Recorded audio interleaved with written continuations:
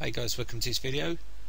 Been checking my YouTube channel here and I can see that you've been voting for videos, and Microsoft Security Essentials has got 9 votes, so I'm going to be making a video on this particular piece of software.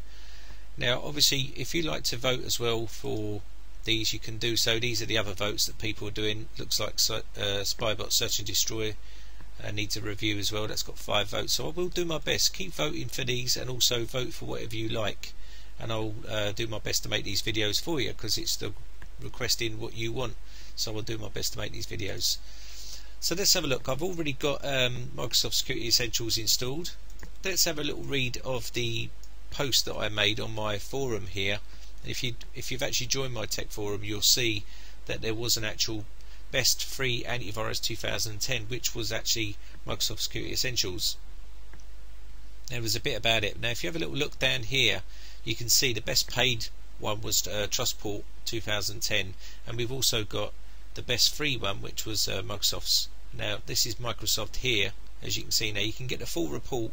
It's AV Comparatives that made the actual test, and they've done some stringent testing there, and they've come up with this list of antiviruses that failed and actually worked out. So Microsoft was pretty high up, as you can see, and it's free. So let's have a little look at Microsoft itself. This is Microsoft Security Essentials. It's a free download, and you've got the actual page here which gives you the options to quick scan, full scan and custom scan. Okay, pretty much similar to normal antiviruses. Also you've got the update button there, history. This will show you what's been going on and what is cleaned. And we've also got settings. Let's have a little quick look at the settings. We can set a schedule, which is pretty the normal most antiviruses now. Default actions. Now these pretty much are default. I've not touched these, but if you want to change them, you can remove or quarantine, okay, and set these how you like, but I've just left them as remove recommended actions. Sorry. Real-time protection. This will run in the background and give you real-time protection as well when you're downloading files and stuff like that. We've also got exclude files and locations. You can add an exclusion zone for stuff that you don't want to be scanned or deleted or anything like that. Exclude file types, and also exclude processes, so you can add processes that you don't want to be scanned. Advanced, you can actually scan removable drives, and also make a restore point, so you can put ticks in there. Okay, so something's going on the machine. I think I've infected it already with something ready for this video. And also you can actually got basic membership and also advanced. Now the advanced one I think sends information to Microsoft. Okay, so that's the actual program. I've got some actual infections here, 5 infections. I'm only going to do 5 today, and just actually try to install them and see whether Microsoft Security Essentials picks up on them. So the first one we're going to do is we'll just copy this. Now this is an array of antivirus programs and bots and backdoors and stuff like that. So let's start it off. I'm just going to actually open up this window.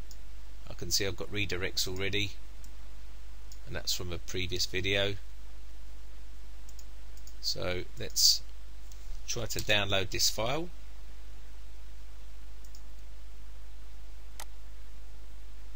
Okay, the file's going to come down. I'm going to try and run and install it and see what happens. Okay, you can see down the bottom Microsoft Security Essentials is actually trying to stop that, and let's have a look. It's a bot. It's a severe one, and it wants to give me a recommendation of remove, quarantine or allow. So we're going to clean that or apply actions. Okay, that's that one done. Let's try another one. We'll try this one.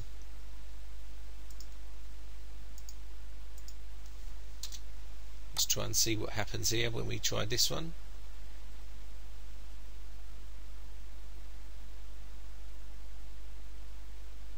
Okay, the file's coming down. Try and install it. And Microsoft Security Essentials is picked up on it again. Let's find out what it is. Okay, it's a Trojan, and we're going to remove these.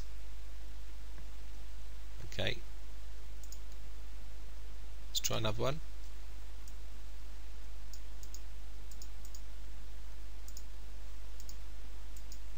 Just going to try to download that. So it's stopping these from it's stopping your system from being infected, which is a good thing. Okay, we're trying to install this one. Okay, Microsoft Security Essentials has found that one as well. As you can see, it's another Trojan, severe. We'll just try one more there.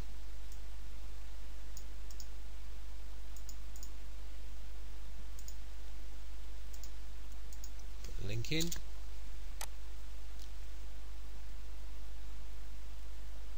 Try to run this.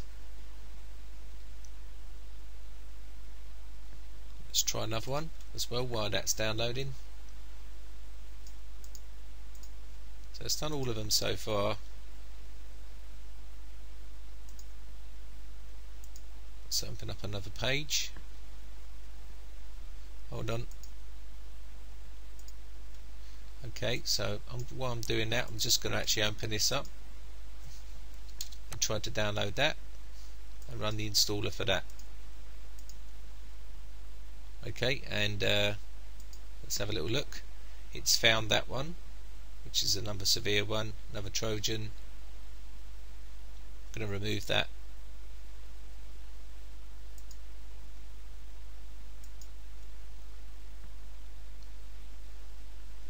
Okay, let's try and load this in.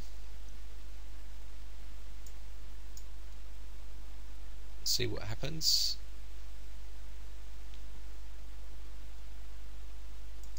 Does it let that one go through?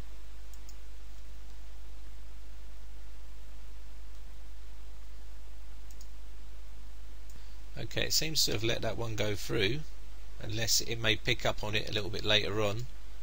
What I'm going to do is have a quick look at the processes. Okay, I can see something running there. I can see something running. So there's something there that I can see, which is probably to do with that file. So what we'll do is call that 4 out of 5, which isn't too bad.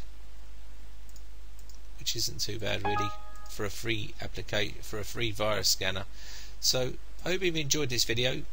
My name is Brian from Britec.co.uk. If you enjoy my videos, please remember hit the subscribe button, show your support, and also if you want to be part of the actual team there, you can actually come over to our forum, register for free, or maybe you've got a computer problem that you'd like to get fixed, and come over to here, register for free, and actually post your problems, and we'll do our best to help you. Okay, thanks again for watching, guys. Bye for now.